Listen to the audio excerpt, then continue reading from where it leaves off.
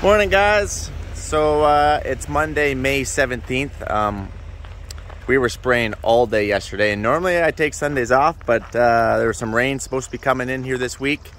The wind is definitely supposed to pick up, and we needed to take advantage of a good spray day there yesterday. So we're just about done spraying. We only got one load left to put out. So I'm gonna fire up the truck, air it up, and I think we have a tire guy over here. My drill's moved up here, so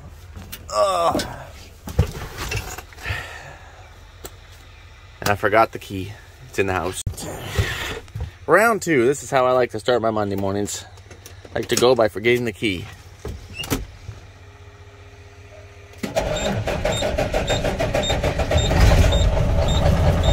Awesome. Yeah, I know I need a new windshield, right? All this happened this spring.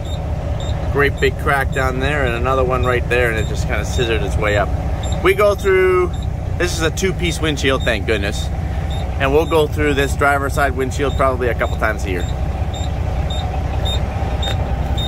So we gotta let this thing air up. All right, well, it's doing that. We're gonna drive over. So we got the drill moved up here, as you guys already know. And it was a 565 kilometer move.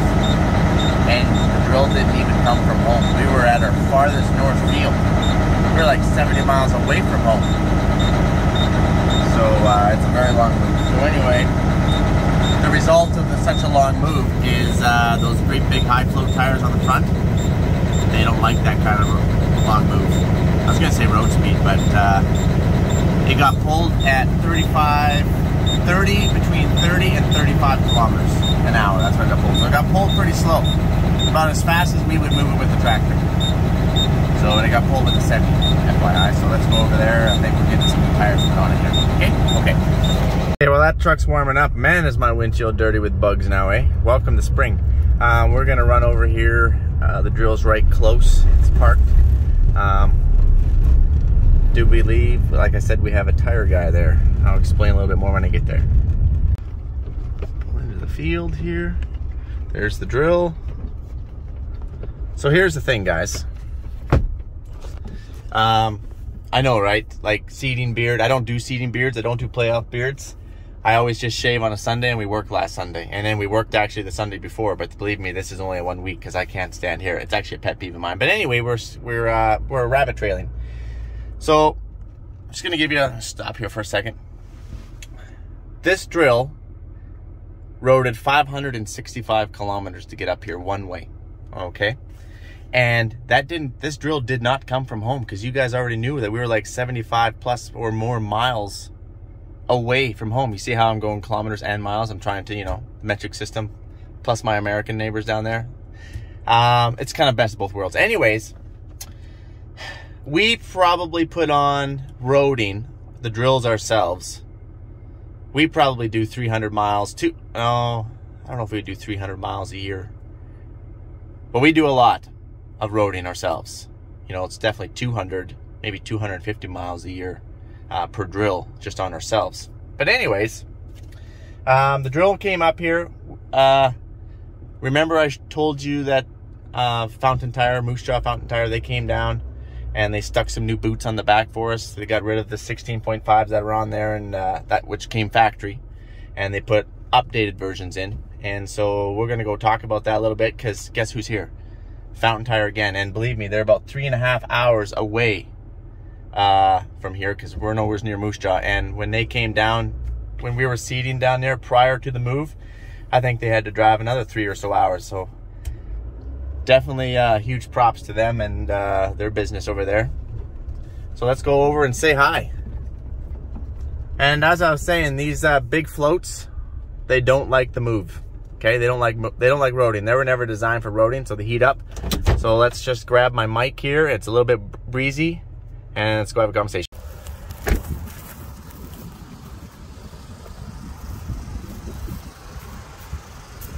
All right, so these are the new boots that they put on the back. These are definitely an upgraded version of what came factory. Let's go talk to John. I do believe John's like the owner of the operation. These are the tires that we're taking off. Maybe he can walk us through this a little bit. He doesn't know I'm here. Hey, John. John. Hello. Is it John? Yeah. Mike Mitchell.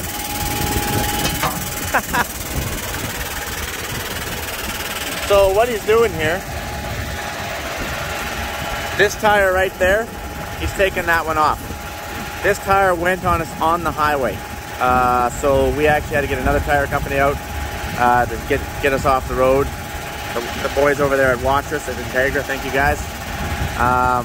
But that's not the tire that we want, because that's the same tire that we took off. We are putting upgraded versions on, okay? Just like we put upgraded versions on the back, we're putting upgraded versions on the front. We're going VF versus just your standard run-of-the-mill. Goodyear, good for 1 year. No, I'm joking. So anyways, that is what we're doing here. So John's gonna walk us through these differences, because we're putting upgraded versions on, right, John? Correct. These are the VF 865/32. Yep. So it's a CFO tire. What's a CFO? It's like a load rating, so it's you get 20% more carrying capacity, or you can ride with 20% less air. Okay. Okay. Okay. And where are these tires made? Do you know? Alliance is made by Yokohama. Alliance should be coming out of Israel. Israel? Sometimes India, yeah. Sometimes India. Got it. They're a division of Yokohama. And so this tire that you just took off, it's got all these black marks. It looks like it's wet, but it's not. What is this? What's going on here? By what it looks like, and I've seen it before, is heat generation, where the tire starts coming apart. So the tire's coming apart internally? That's what it looks like. It was the cut you showed the other day. Yeah. That's what it looks like. I've seen them earlier this year too on a big long road they went to Kyle, Saskatchewan, where they had, I believe it was Firestones on at the time, and they heat separated and started to get all lumpy. Okay. So it's hard on the tires to road them. Okay. And that's why we're going to these VF ones. The VF. That's the biggest carrying capacity we can get. Okay. You know, we would stay in the same size tire. Okay. So we gain 20% more air, 20% less, 20% more capacity. It should help out a lot, right? Okay. Awesome. And how about the tires on the back? Because you guys sent Scott down there to change these tires before we even came. So these tires back here, guys, in case you didn't know, these got changed prior to the move. So these are a bigger rim too, right? You actually put different rims on. You got these rims painted, I do believe. Yeah, correct. It's a 22.5 wheel, and it's a 445/50 R22.5 VF Alliance Agriflex 381. Okay.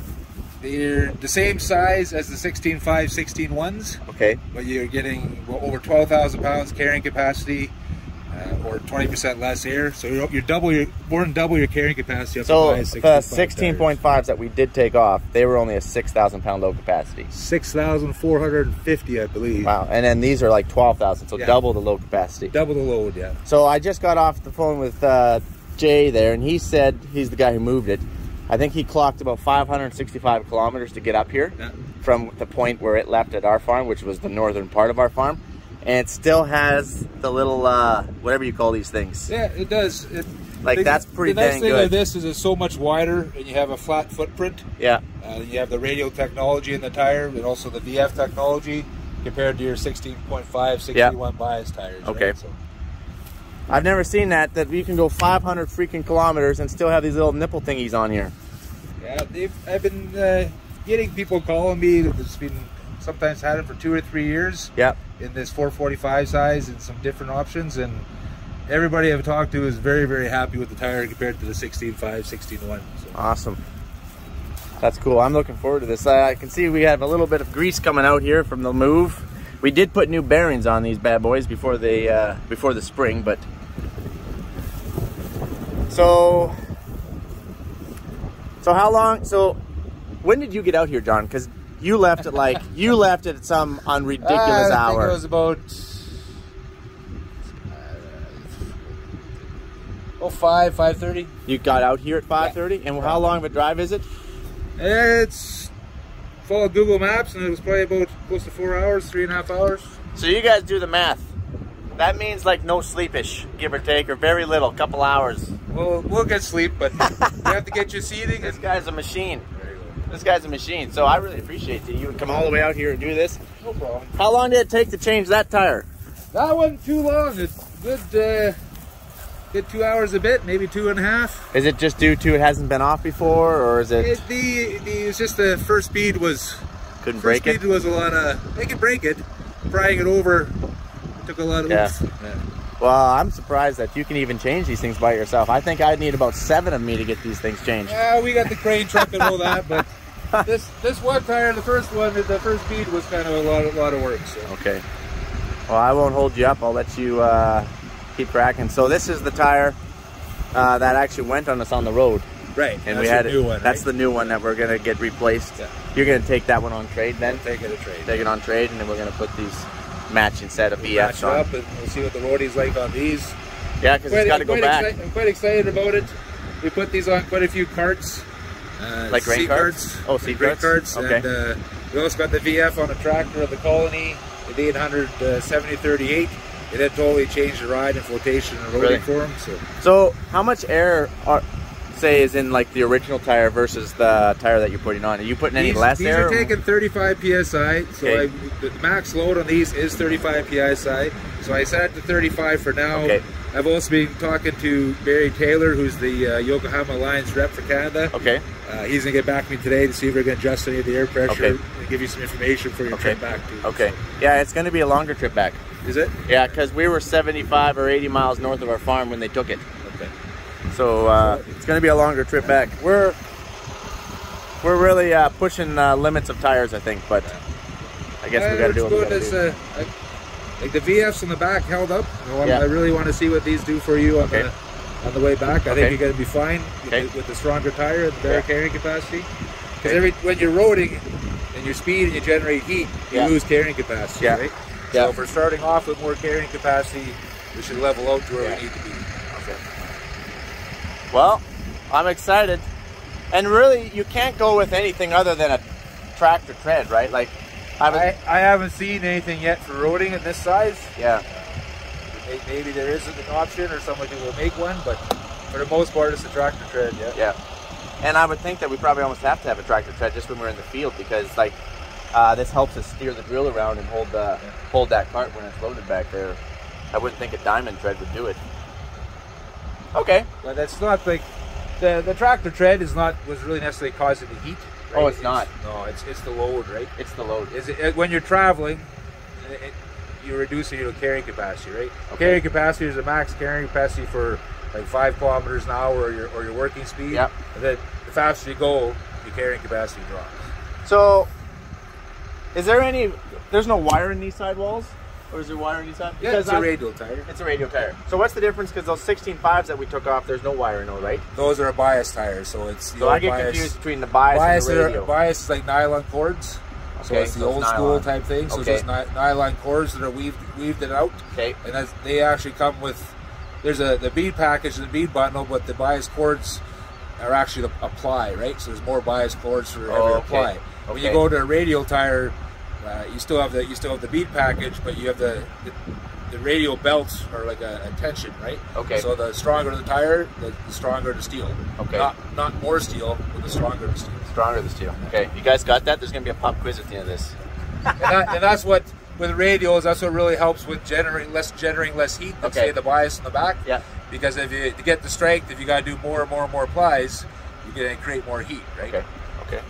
Okay. Well, been learning a lot about tires here. Sorry about the wind, but I know you guys have some questions like, Mike, why don't you just get another drill? Why don't you use your father-in-law as well? Father-in-law is still seeding, and we're done. So wants to bring mine up here and get stuff done. I'm not scared of moving anything, you guys. Moving to us is second nature. We look at a 70, 100 mile move like no big deal, and then we'll turn around and jog 50 miles a different direction and then come back. So obviously to us, moving is second nature. You don't spend a ridiculous amount of money on these drills just to have them sit. They best get used. That's my 2 cents about it. These drills we are on our 6th season with these drills. and all the tires are original, with the exception, I think, on the old 16.5s that we took off. I think we had one for sure blow, maybe it was two, because they always go ditch side. So what I mean by ditch side is that those two tires right there on the back, and the right hand side big tire right there, you're always on the ditch when you're meeting people. You're always, it takes the most abuse is what I'm trying to say. So if you're ever gonna have a flat tire, if you're ever gonna have a bearing go, you're always gonna have it ditch side first.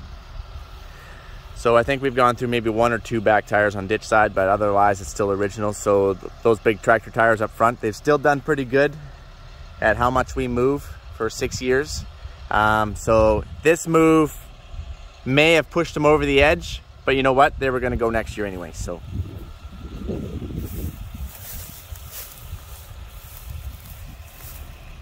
But you guys know I like to push things. You cannot have a Mike Mitchell in the sentence without pushing stuff to their max. That's what I'm known for. That's what I enjoy doing. And we don't spend ridiculous amounts of money for these things just to look at them. So they gotta go.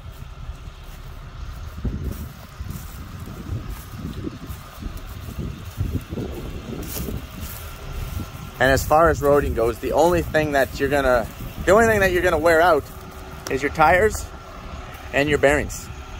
Otherwise, you're fine. Tires and bearings, that's the thing. And these big cart tires, they'll go a long time because there's no weight on them, right? The cart's just bouncing back there. It's empty, it's light. It's the drill because it's heavy, it's loaded. And then on these tires, there's no little nipple things here. See, here's the difference. Remember the other side? This is ditch side, takes the most wear, takes the most abuse going down the ditch. It's riding on broken pavement half the time. Still dang near really good. It might have a little bit of wear right here on the edge.